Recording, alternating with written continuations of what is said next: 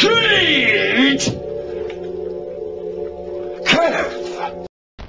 A genius thinks he's so smart. In this moment of sobriety, as Derek Acorah has passed at the age of 69, I would like to reflect upon his long career as a fraud, probably, actually. He seems to have been a person who used cold reading techniques, common tricks, theatrics, fake possession, and a whole bunch of other theatrical methods over the years. He had acting lessons at one point. He learned how to play a role. He wasn't very good, but as a psychic, you don't need to be good if you're basically surrounded by the credulous and the willfully ignorant.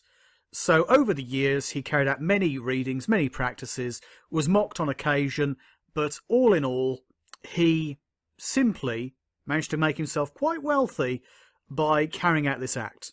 Most people, when they act poorly, they're lucky to get work, even work in the background of some soap. But in his case, by playing the role of the psychic and the medium, he was able to tailor a great following, sell many books, and appear on a great many TV shows, including several documentaries. Best known for his time on Living TV's Most Haunted.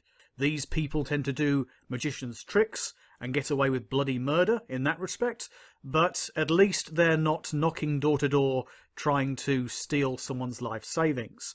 No, they just charge 20, 30, 50 quid a ticket at a local venue for people to go and watch a person pretend to talk to the dead.